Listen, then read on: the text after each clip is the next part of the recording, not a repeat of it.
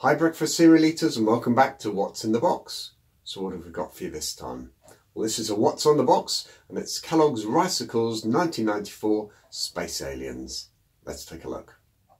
So on the front of the packet you had a picture of this alien on this sort of glittery sticker thing that you see reflects. I think the link here was obviously that Captain Rick was obviously in space, so somebody created these. There was a set of 5. These are all detailed down the side with information about them. And then on the reverse you could cut out that sticker from the front, stick it into the space there, and then cut this out, and it became what was called a shelf wobbler. So you got a long piece of card there which you attached, and it allowed you to flick it around.